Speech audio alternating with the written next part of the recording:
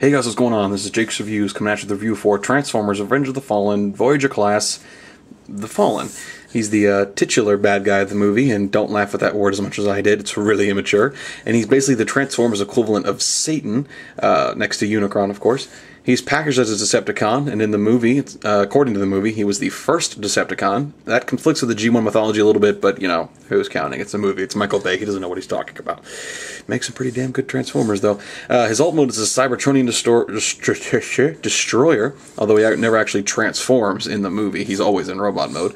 The alt mode looks pretty cool, I think, but it feels very forced and not really well thought out. It's a bit like Ravage's alt mode in the sense that they fold up his arms and legs and they call it a vehicle.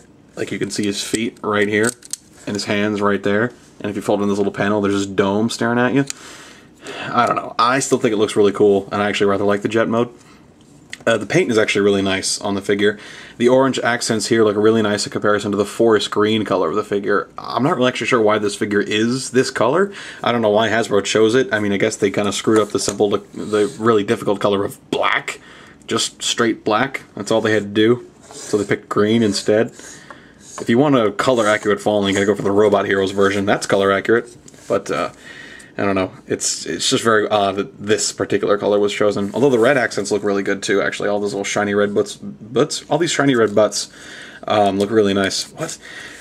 He doesn't roll, which, you know, other jets, Earth jets like Starscream roll because they have a little landing gear. But he has like these little landing gear that look kind of like skis, and they fold up. There's also two here. There's one here. And one there, and they fold up so you can get kind of action. Wow, I just really knocked the camera there. One thing about the nose of the jet is that it doesn't quite line up with the rest of the jet. As you can see, it kind of slopes down, and it makes the jet look a little dopey, maybe even a little sad. You can tilt it up so that it lines up with the rest of the jet, but it doesn't stay very well. It's kind of floppy.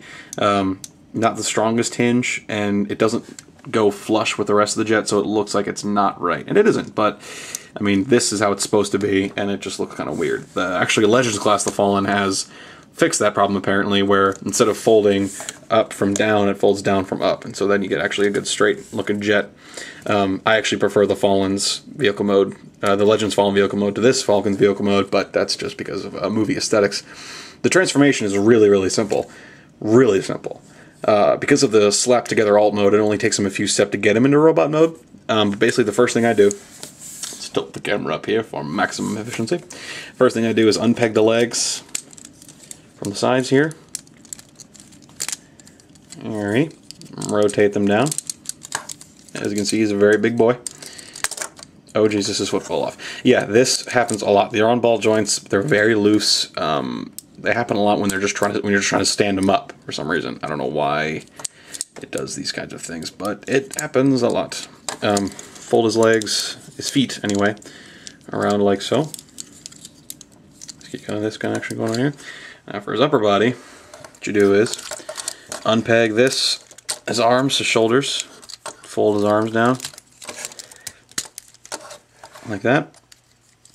Flip down this little faceplate, spin his waist around, fold out his hands, fold up his little shin guards, arm guards here. There we go. Kind of get his arms in the right place, you can see. Fold up his little robo tail about to there. Alright, and now I zoom out and try to get him in frame. Stand him up, which is a problem in itself. Gotta bend his knees a little bit. His knees bend a little less for his alt mode, but you have to bend them back for robot mode. And there you have Revenge of the Fallen, Voyager Class, The Fallen, in robot mode. Now, despite the shabby alt mode, the robot mode actually looks great. It doesn't stand up very well, and his feet do fall off, but it looks really, really good. Unfortunately, the film inaccuracies only continue in his robot mode. As you can see, the Fallen doesn't really have any face to speak of. I think Prime took it. Anyway, he doesn't really have a face, and in the movie you see he's actually got like a mouth guard, teeth, a mouth, eyes, all kinds of expression that goes on, and there's really nothing going on in the toy. There really is kind of nothing there.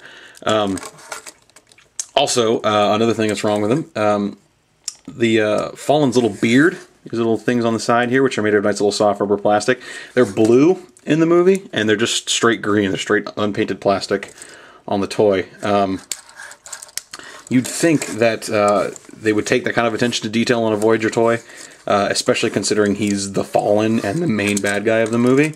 I don't know, from the look of the robot mode, it seems like Hasbro made the toy on an early movie design of the Fallen, when it wasn't quite finished, you know, and they were still doing tweaks, which explains kind of the really weird inaccuracies to the movie. The articulation is actually pretty good. Basically everything moves. You got elbow here, you got a swivel, you have some shoulder action, rotation, wrist swivel. It's a very tight wrist swivel, but it's a wrist swivel. A hinge. His head will move forward and backwards, but not side to side. Knees, swivels on the knee. Thigh does this. They kind of go like that because of the transformation. His feet are on ball joints, as I said. But they don't move quite at the capacity that they could. Like I said, I mean, it's just, you know, they could move a lot better. He could have had ball jointed shoulders or something like that. And unfortunately, his feet really only enable him to do one pose, and that's stand there and move your arms funny. You know, that's kind of all he has in terms of posability, because of his feet do this little, as you can see, it's kind of a little close up. They do this little gimmick where they're closed and they're kind of on springs and they pop down. It's not that, oh Jesus, it's not that big of a deal on a hard surface, but if you're on like a carpet, hypothetically, if you were playing with your Transformers on your floor like some man-children like me do, his feet don't fold out quite right, which is a shame. They just kind of stay in this weird sort of, you know, uppity sort of thing, and like one of them will come out and he'll be kind of tilted. It's just kind of, it looks cool because like this is just a cool sort of action to do, except for his feet keep falling off, but it doesn't really work for the toy. It doesn't help anything. It just impedes his articulation completely, basically. And these ankle joints are just ridiculously loose in terms of how they're the way the ball fits in the socket. It's kind of annoying, actually. But,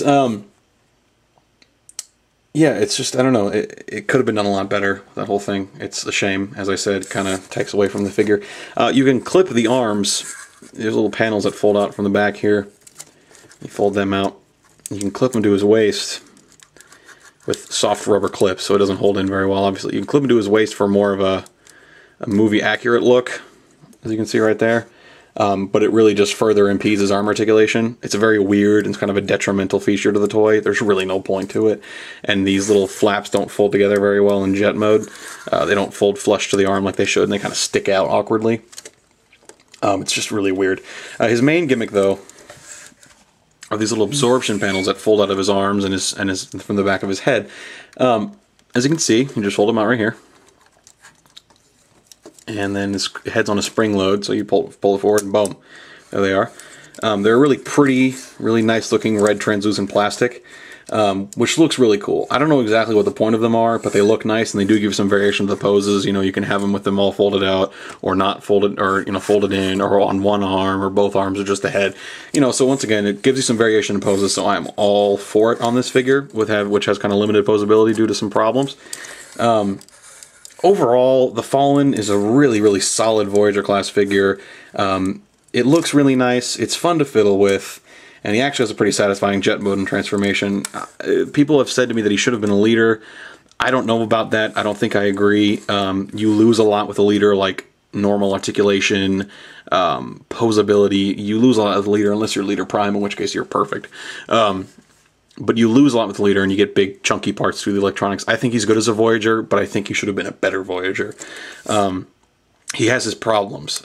He's got, you know, there are a lot of things that could have been done, but he really doesn't do anything wrong, you know. It's just little things that could be done, and he does a lot of stuff right. He just looks kind of completely and totally badass and Pharaoh-ish. I mean, I'd say I'd just purchase him just for the fact that he's the Fallen, and you need to have a Fallen in your Revenge of the Fallen collection. You just need to. He's mostly in scale with Voyager Megatron, and that's good too. I don't know, I would say get him. I actually like him a lot, but the public opinion seems to be pretty poor of this guy. So, this has been Jake's Reviews, coming out to the review for Transformers Revenge of the Fallen, Voyager class, The Fallen. Thanks for watching, guys.